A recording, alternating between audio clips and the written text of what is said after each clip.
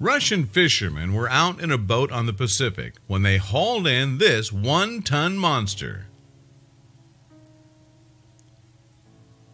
It's not unknown for strange things to be dredged up from the ocean, but this one was incredible.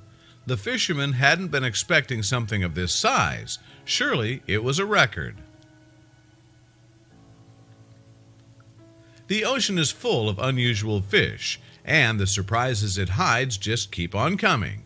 From abyssal creatures that look like horror movie monsters to gargantuan squid, and who knows what else is down there. The creature in question was caught by a group of Russian fishermen. Now, although the sailors haven't been named, they come from Inturup on one of the Kuril Islands.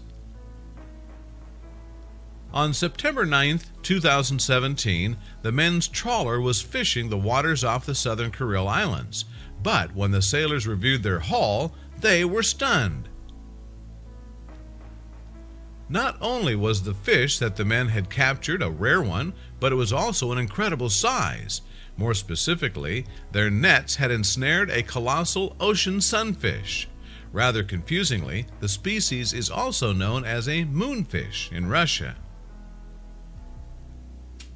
And the mammoth monster weighed an astonishing 2,424 pounds, a size locals claim is unheard of in those waters. Indeed, Russian news channel RT confirmed this fact on September 14, 2017. There has been no such specimen that I can remember, Balkarov said. There is the dolphinfish, also known for its size, but I've never seen a sunfish weighing more than a ton here before, he concluded. And it wasn't just the monster's size that had the online community locked in debate. They were also divided over its identity.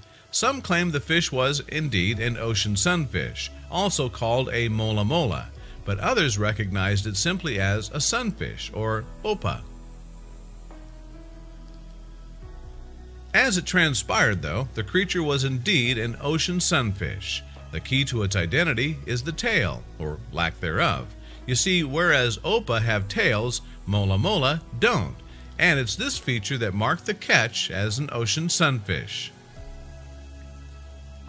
Ocean sunfish get their name from their peculiar tendency to float to the ocean surface to sunbathe. In addition, they belong to the bony fish group, as they have bones instead of cartilage. Usually, though, ocean sunfish are docile creatures that show no aggression toward humans. Their diet typically consists of smaller fish, jellyfish, fish larvae, and crustaceans, and is actually of low nutritional value. Despite its impressive size, however, the sunfish caught by the Russian fishermen isn't the heaviest specimen on record.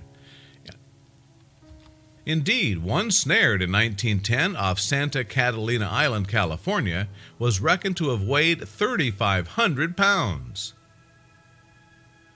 In fact, it took the men upwards of 24 hours to agree on a course of action. By then, however, time had run out for the ocean sunfish. Used to living in the ocean depths, it had died. As a result, when the sailors arrived back at Inturup, they took the remains of the fish ashore. The behemoth's carcass then remained in the port for another 2 days, and it was here that it began to decay. Meanwhile, scientists from the Sakhalin Museum had heard news of the massive catch. Excited by the rare sea creature, the experts wanted to preserve its remains, but its rapid decay put paid to their plans.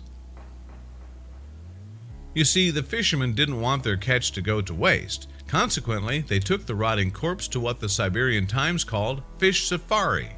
This is a place on Kuril where locals leave fish scraps for brown bears. And some people approved of the fact that the ocean sunfish fed a potentially starving animal. On the Siberian Times, one person commented, "Good idea to feed the bears." Yes, many thought that the fish should never have been left to die in the first place.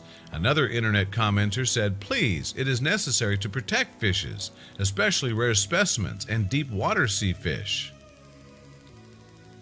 Among their number were the scientists from the Sakhalin Museum, who lamented the loss of the ocean sunfish.